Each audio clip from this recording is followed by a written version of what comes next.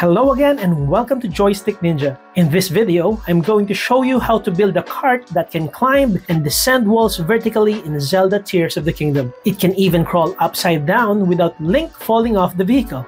That's why I call it the Gimbal Crawler.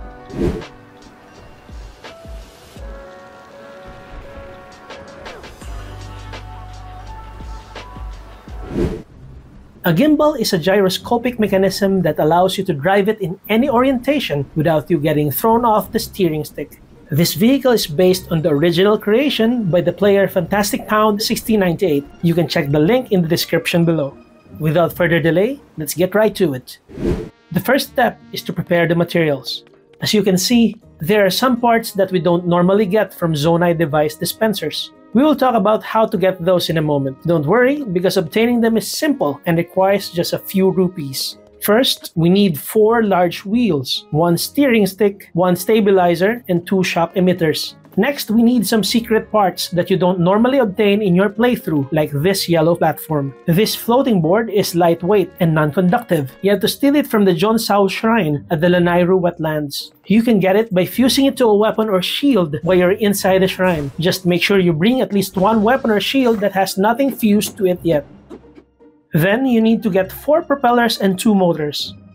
Go to the Gamimic Shrine at the Wrist Peninsula and steal them. Like the floating board, you need to fuse them to weapons or shields, so you need to bring at least 6 with you. Don't worry if the shrine has only 1 propeller and 1 motor initially, since they will spawn right away after you get them. Lastly, you need 3 normal cart wheels that you can typically find near stables. Now that you have done the preparations, you might be wondering how to use the parts you've fused to your weapons and shields. Just look for the young Goron named Pelison in Tire Town. He will break off fused materials for a small fee of 20 rupees. Don't worry, because you'll be able to keep both weapons and materials after the process.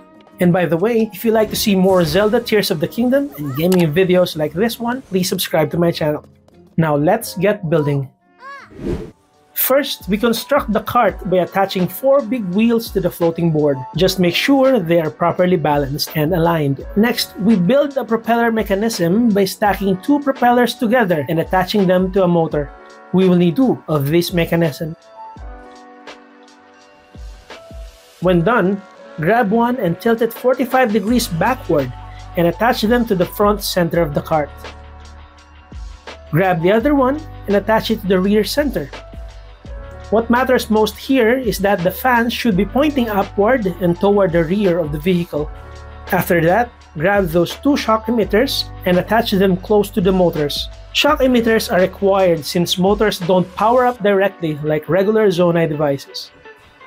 And with that, we are done with the cart.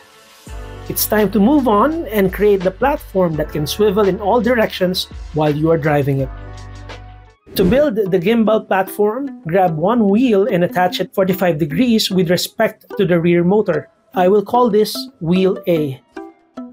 The other 2 wheels must be connected to make a number 8 or infinity shape like this one. Grab them and stick one end perpendicularly to the axle of wheel A. So now there should be 1 wheel sticking out. Let's call this wheel B. Grab the steering stick, orient it facing the front of the cart, and attach its base to the axle of wheel B. Finally, stick the stabilizer underneath the steering stick, and you're done. The gimbal crawler is operational.